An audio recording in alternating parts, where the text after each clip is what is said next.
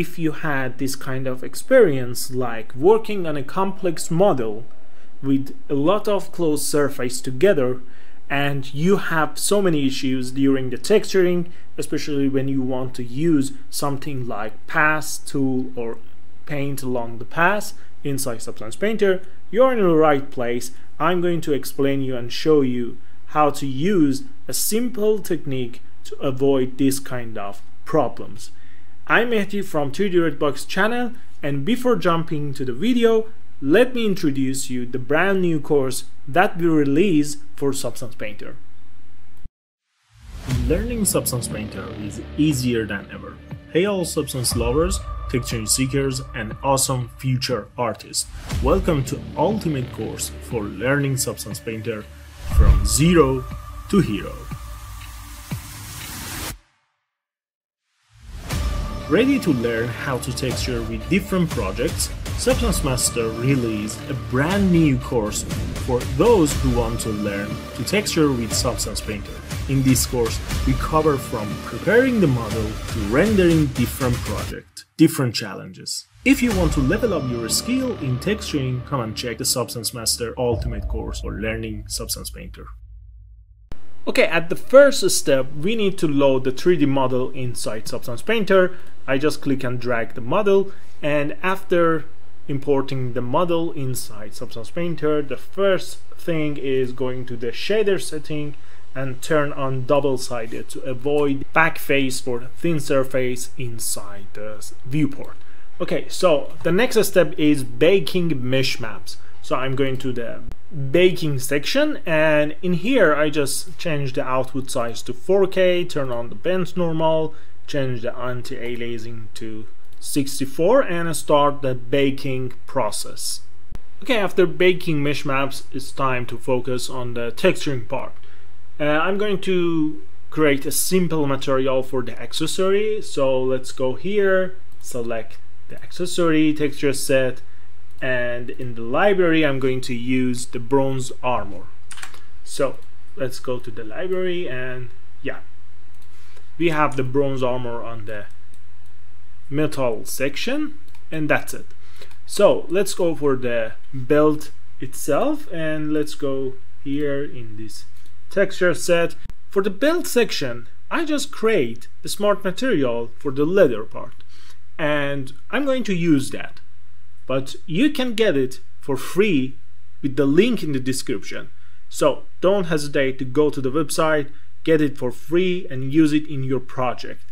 And in here I'm going to load the smart material for the belt. We drag and drop the file that already you downloaded from the website, and boom, this is the result. And for the first step, I'm going to increase the texture size to 2K in the viewport. Okay, now we have a leather material on belt. Let's check what we have under the hood. Okay, so let's open the folder, and we have so many layers. For adding details, you need to work on the add your stitch here, add your seams here, or add your trim height or pattern, or just if you want to add something else, you need to add it before data collection.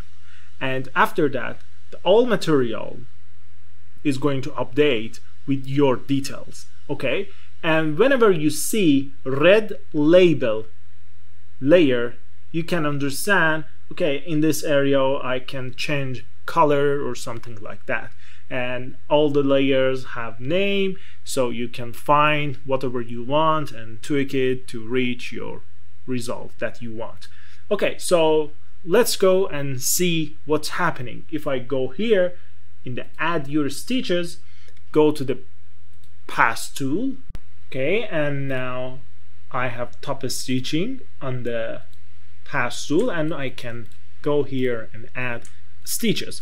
But the big problem that we have here is the model is kind of complex. We have so many closed surfaces together, so it's kind of hard to add stitches, for example here like this and this, and we have some effect on the other part. Okay, and whenever I want to change it or modify it, it's going to detect the other object, other surface, and the pass tool totally break. So what is the solution for this kind of problem? And I'm going to show you the simple one.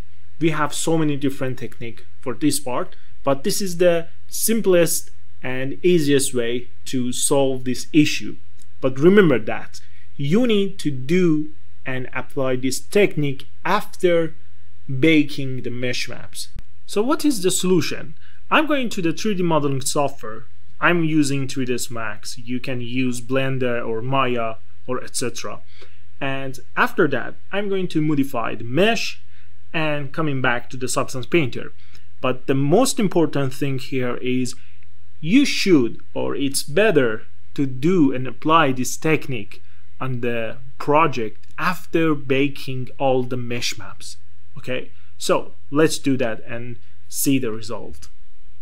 Okay, let's do this inside the TUS Max. Okay, now we are in the TUS Max, and for the first step, let's create a duplicate of the model. I'm going to name it Build Explode. Okay, now let's talk about how to solve the problem. The problem is the model, when it's complex, it means we have so many small parts, small sections, and close surface together. Okay, so in the Explode version, we need to separate all the small pieces. How to do that?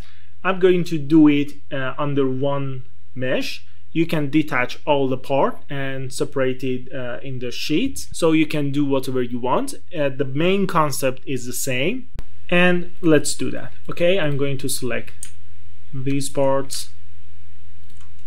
Okay, bring it up. That's great. Okay, I'm going to separate these meshes too, like this. And I'm going to pause the video and rearrange all the pieces, and after that we are going back to Substance Painter and we can find what's happening over there. Okay, let's do that. Okay, now we are done here. I just create the Explode version of the belt, and we need to export all the matters together again without touching anything inside the TUS Max or your 3D model.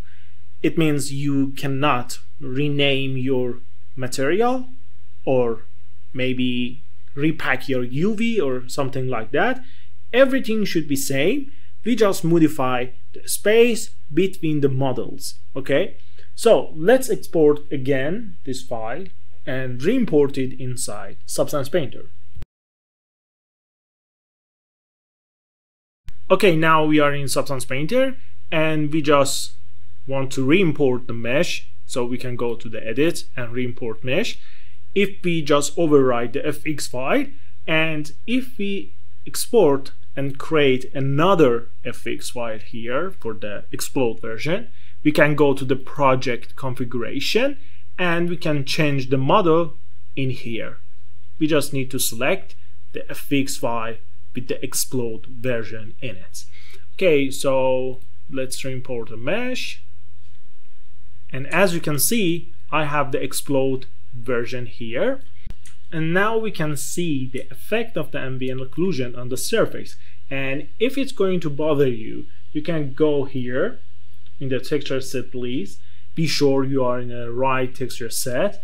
And after that, go to the texture set setting and just remove the ambient occlusion. By removing ambient occlusion from your texture set setting, all the generators and the filters related to the ambient occlusion or just using ambient occlusion, they are going to be break. But after adding all the details, you can revert this remove and just select the ambient occlusion here again, and everything goes well. Okay, so now we are here and we have extra mesh with the Explode version, and we can go to the add your stitches here and add your detail here, very fast, very easy, without any conflict with another surface, and you can control it very well. Okay, like this. And whenever you come back here on the model, the original one, you can see everything goes smoothly. So I'm going to pause the video, adding all the details on the surface, and come back again and check the final result. Okay, now we are done, and as you can see, the texturing is super clean because we use the explode method here. And that's it. With this simple trick and simple action, you can improve your workflow inside Substance Painter when you are facing with a complex model. I hope you liked this video, learned something new here, and if you like it, please hit the like button. You can subscribe our channel, ring the bell to be noticed about the newest video on this channel. Please read the description, all the details are over there. Thank you for watching this video. Be creative. Bye.